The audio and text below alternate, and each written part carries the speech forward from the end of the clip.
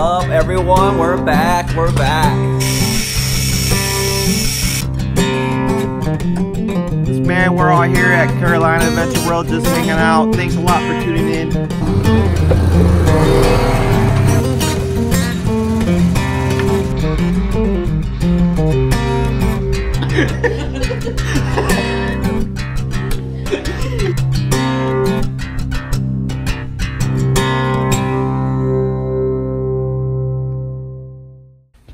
What is up, everyone, and welcome back to another segment of RZR Dreams. Thanks a lot for tuning in. I'm Benny Rodriguez, and unfortunately, Cody couldn't be here with us because he's TDY at Nellis Air Force Base in a huge military exercise. If you haven't been following us on Instagram or Facebook, you probably wouldn't know that Cody and I, founders of RZR Dreams, are both active duty airmen stationed here at Seymour Johnson Air Force Base, North Carolina. But the reason why I wanted to do this video tonight was to give you an inside look of your stock skid plate that comes on your Polaris RZR 900S. So let's take a look at this thing. If you weren't, like I said before, if you haven't been keeping up to date with the things that we're doing, last month we went on a trip and I had an accident which caused my cage to tweak and I busted up a couple plastics. I was totally fine. I was wearing my 4-point harnesses. I had my helmet on, my gloves, my goggles like we always do. So I came out of the accident fine. The car on the other hand, as you can see behind me, didn't, but it's nothing that we couldn't handle in a garage. So while we pulled off the cage and painted while we pulled off the plastics in the cage, and we primed and painted those, we are finally now ready to reassemble this thing. But in the meantime, I wanted to make sure I gave it a nice look over, check the welds to make sure there weren't any cracks, and pull the skid plate off to see kind of what was under there. And I was really surprised with what I found. And that's about 2 years worth of dirt, sand, and stuff. So, I mean, I don't think it's that bad at all. It's not bad. But here's what the undercarriage looks like. Let's see. Oh, that's not bad at all either, you know. Could be a lot worse. Could be a lot worse. No big deals, you know, got some mud and stuff forming up and collecting there, but I mean, overall, not a big deal at all. Was it worth pulling it all off while I had it apart? Sure, I can check things out, make sure there's no cracked welds or anything like that, but I mean, it already looks fine. I don't see any issues. It's all good. Good to go. All right, so as you know, it's really not that dirty pulling this thing off. I thought it was gonna be caked with mud. With us being here in North Carolina, we run into mud all the time, almost every time we go out. So I was really surprised that I didn't find a lot more mud and grime up in there. It was funny though, because I did see a lot of red rock from when I was out west. Jesse and I, we came here from New Mexico about 1.5 years ago, and that's where I originally bought this car. I bought it in May of 2017, so I did a lot of riding in New Mexico, Colorado, and Arizona. Let's go ahead and just check this thing out. My first impression when I went down under the car to pull this thing off was, wow, this is actually a very well-designed, well-built, robust piece of plastic. So if you're like me, you're probably on the internet all the time looking at parts for your car. And the skid plate was one of those parts that I would run by every once in a while and wonder, do I really need to upgrade my skid plate? Is it gonna hold up for me? Well, I will tell you, in my personal opinion, if you're an East Coast rider, your skid plate on your stock RZR is perfectly fine, and I personally think more than enough to take care of you when you're out on the trails.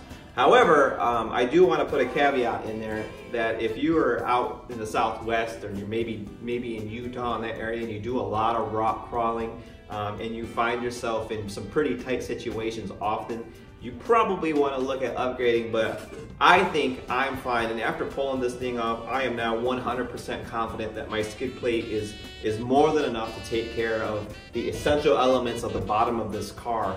Now keep in mind, I'm not talking about any of the A-arms or things of that nature, but pulling this thing off, this is the rear.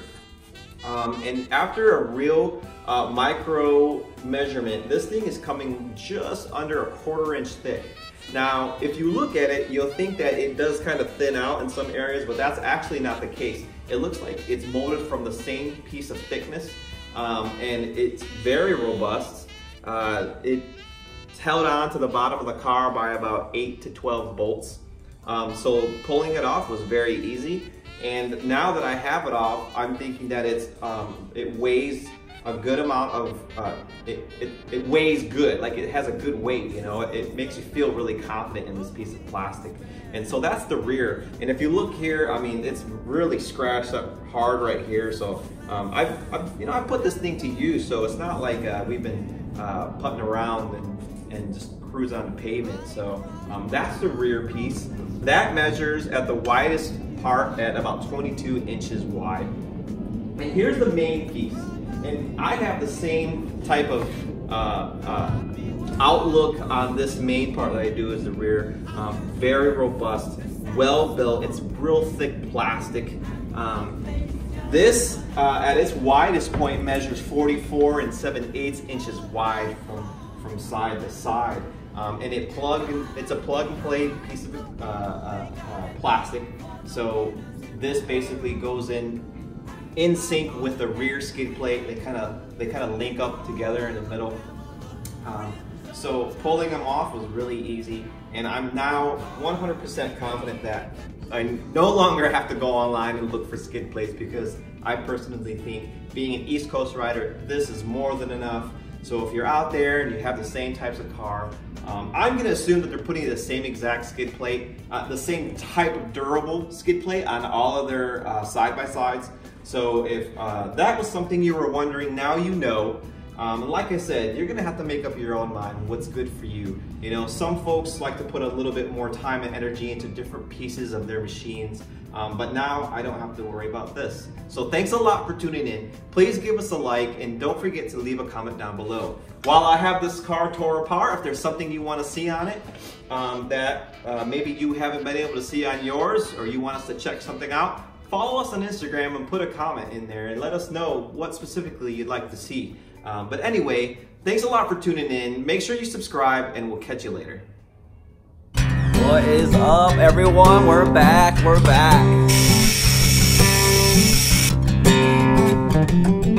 Man, we're all here at Carolina Adventure World, just hanging out. Thanks a lot for tuning in.